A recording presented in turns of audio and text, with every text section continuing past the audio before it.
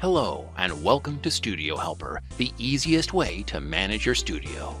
In this tutorial, we'll give you an overview of Studio Helper and walk you through some of the main features. When you first log into your Studio Helper account, you're taken to this page, which gives an overview of what's going on in your studio. You can also get here by clicking the Overview link at the top. This page shows things like how many teachers and students are in your studio, upcoming birthdays, a list of families who currently owe you money, and a list of outstanding invoices.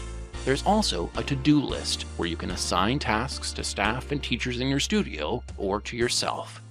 On most pages within Studio Helper, you'll also see a help window like this one, which gives you information about what this page is for and how to use it. You can hide it by clicking the link in the corner. And if you ever want to see the help message again, just click the little question mark on the menu bar and it will reappear.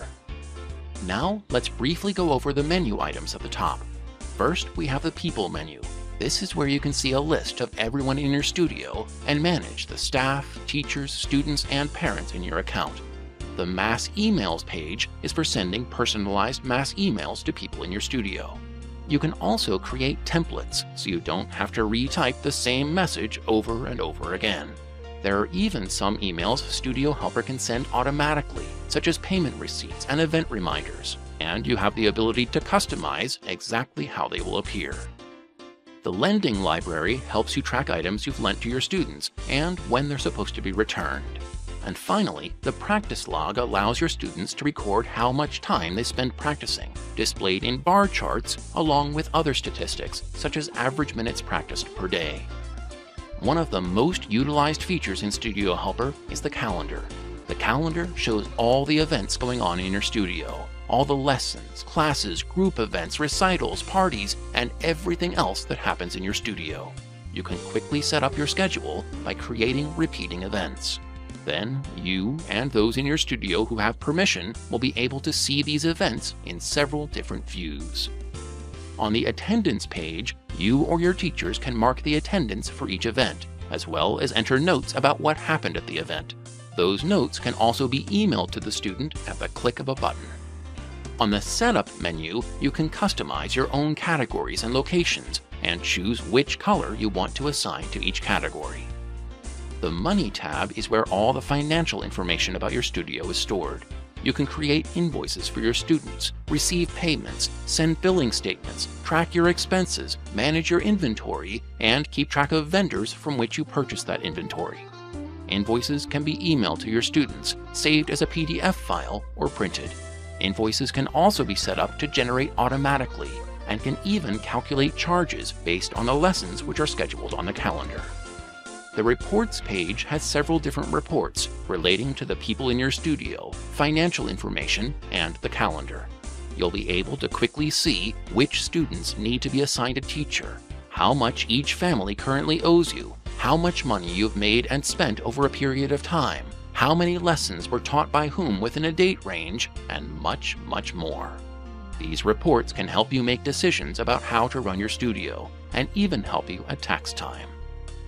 The Settings tab is where you'll enter information that will affect your entire studio, such as your studio logo and the address you want to appear on your invoices. You can also choose your preferred date format, time zone, and currency. Studio Helper also allows you to receive credit card payments from your students online via PayPal and Authorize.net. If you want to receive credit card payments from your students, you can put in your PayPal or Authorize.net information here to enable that option, or sign up for an account if you don't have one. My Account is where you put in your credit card information to pay for your Studio Helper account. You'll need to fill out this page to continue using Studio Helper after your free trial. Instruments and Classes is a list of all of the instruments that you teach or the classes that you offer at your studio. This is one of the first things you'll want to set up in your account. Rates and Packages is where you'll set up how much you charge for different types of classes in your studio, and is also something you should set up right away. These packages can later be linked to your students and events on the calendar, so that Studio Helper will know how much to charge them. The Permissions page lets you determine who has access to perform which functions in your studio. For example, you could give your staff permission to see invoices and prevent your teachers from scheduling events on the calendar. if you have your own website, you can put a login form as well as a student registration form directly on your website to integrate your website more seamlessly with Studio Helper. The remote access page will help you set that up. Finally, the Studio Availability page lets you set up your studio hours to help prevent scheduling conflicts during times when your studio is closed. There are just a couple more general items to go over before we finish. First, you'll notice the quick search box on every page. You can use this to search for people in your studio by name. Just type a few letters of their name and you can quickly jump to their profile.